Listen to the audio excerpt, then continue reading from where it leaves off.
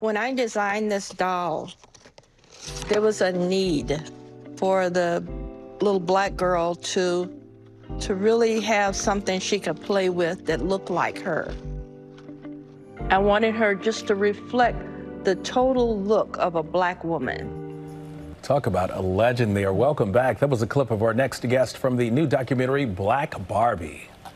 Celebrating the impact that 3 black women at Mattel had on the evolution of the Barbie brand. And through their stories, we learned how the first Black Barbie came to be. And here to tell us more is the creator of the first Black Barbie herself, Kitty Black Perkins. Thank you so much for being with us. Good to see you.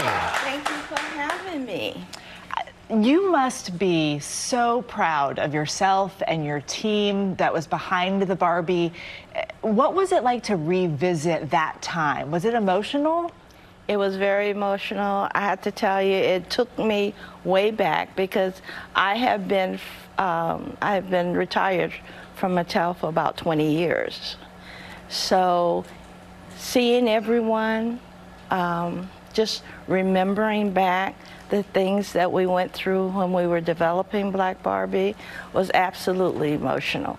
And I love your story because when you were a child, your parents couldn't afford to buy a doll for you, so you never had a Barbie. And your first Barbie that you bought it for the interview that landed you your dream job. Tell us about that. I did.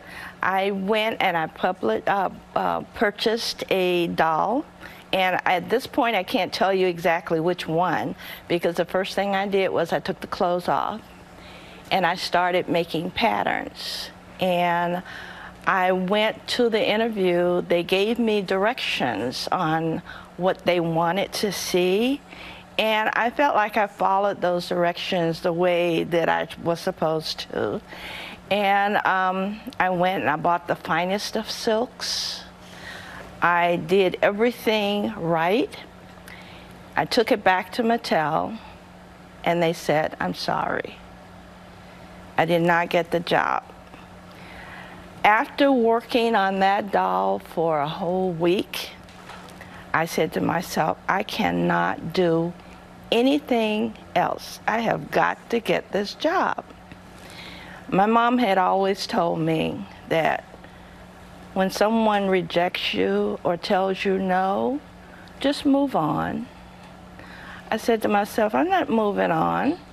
I called back for a second chance. I said, look, I was given the wrong direction. I think I deserve a second chance. And they did. They gave me a second chance. And look at where we are now. Oh, I took another week. Instead of doing 1 doll, I did 6. I took them back. They hired me on the spot, and they put the whole 6 dolls in the line that year.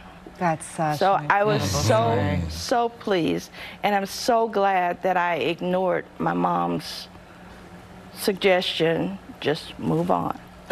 And you didn't just do 1, you did 6. And I took did all 6. 6. So I incredible. did 6. What are you hoping that people take away when they watch this documentary and hear about this story?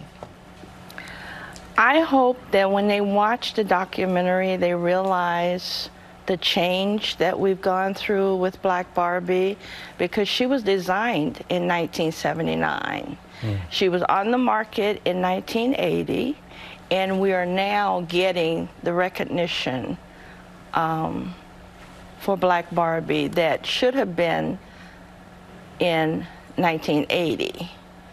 And I believe the reasoning being is because of the Barbie movie, and Barbie was so popular, and it was timing. Timing is everything, and it's the right time.